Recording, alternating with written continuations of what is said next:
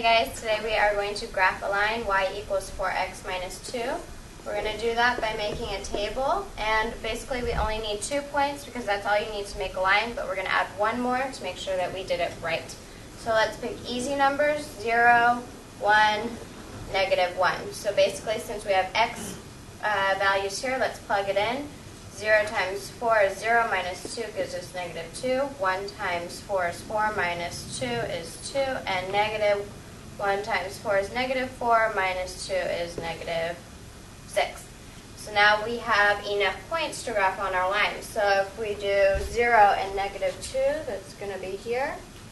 If we have 1 and 2, that's going to make it here. And if we have negative 1 and negative 6, that puts us here. Let's draw a line through there, put our arrows so that we know that it's going on for infinity, and you have graphed your line. MG17 out.